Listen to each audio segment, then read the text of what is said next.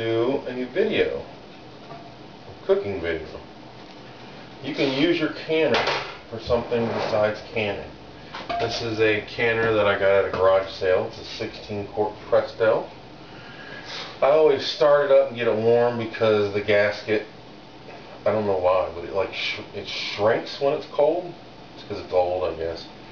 I have replacement gaskets that I will use if I need them. But as long as I can warm it up and stretch it back out, I'm going to do that. My dog, he is 16 years old. He's a mutt that we rescued. He's a good boy. I'd say within the last 6 months he's developed something where he just can't eat dog food hard or the soft canned stuff. So what I do for him is I cook chicken and I mix it with rice for him. I can get 20 pounds of leg quarters for $11.80. I find that it's actually cheaper than buying the canned dog food that you buy at the grocery store or wherever you can buy it.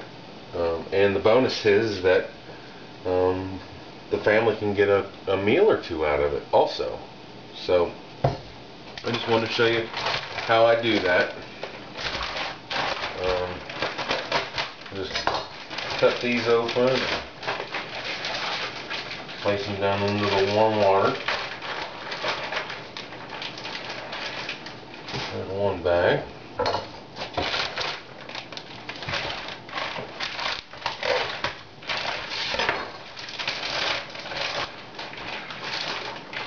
Bag. I do blood and all. I don't rinse off the chicken or anything like that because and there's a little bit of water in the bottom. And more water will come out of the chicken. Got a little bleach water here. When it's cooking, just put that on high. I have some leftover celery. My sister just got married and we made, I don't know, 50 pounds of potato salad. So I have some leftover celery. I'm going to put that in there because this also makes the chicken stock when it's cooking. I'm just going to quarter a couple onions. Don't have to be fancy here. You can even leave on the skins. I'll just put them in there. This is just for flavoring for the stock. All right.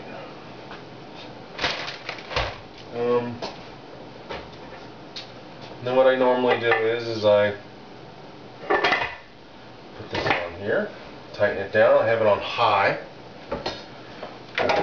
When it starts to steam really well, I will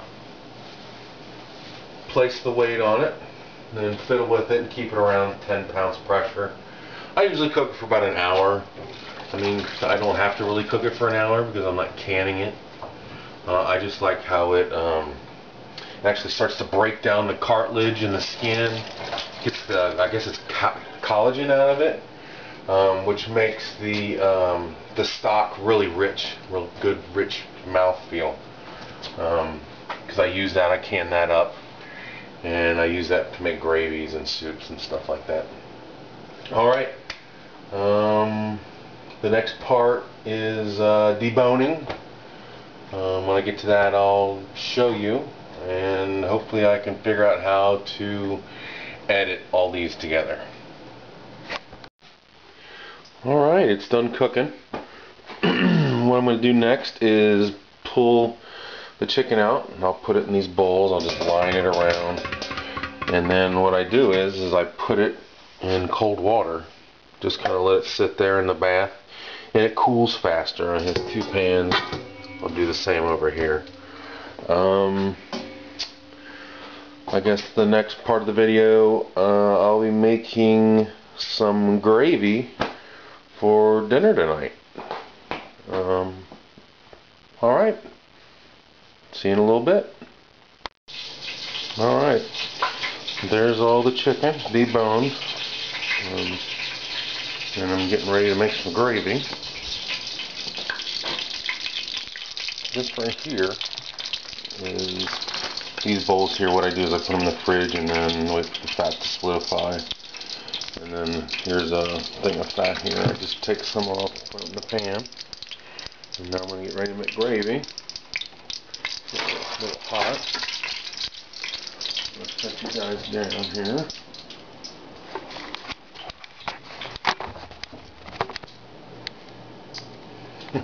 Sorry about that. There you go.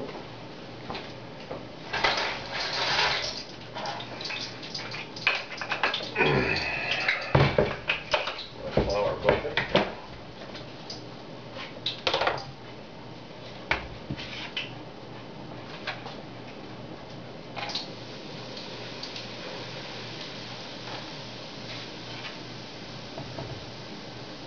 Just kind of making a basic roux. Except I like mine thicker.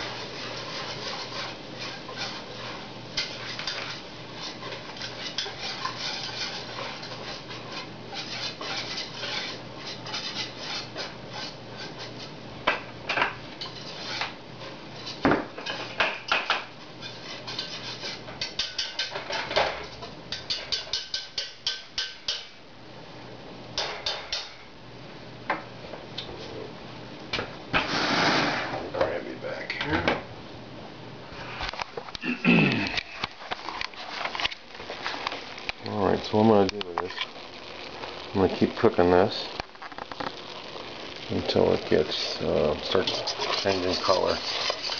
It'll get like a, I don't know, like almost a brown, less than a brown. It'll start to smell nutty,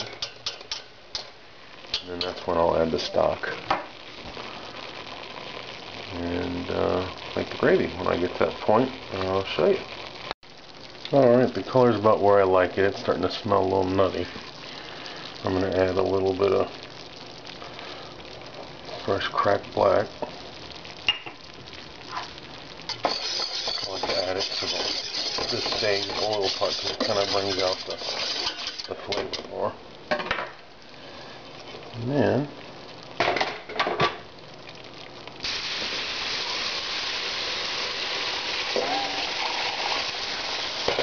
add some stock.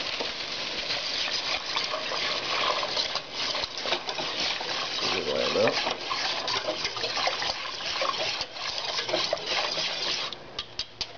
Turn up my heat. You can see it's starting to thicken up already.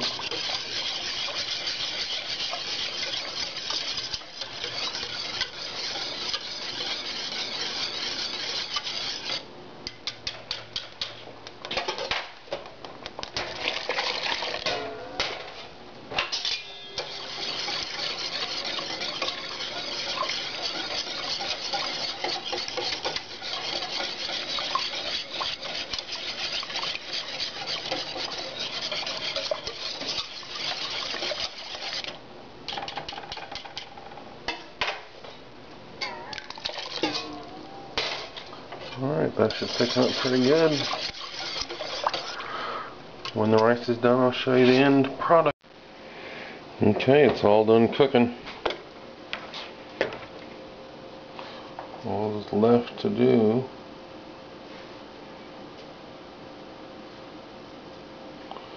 a little gravy right there. Alright, you guys have a good one.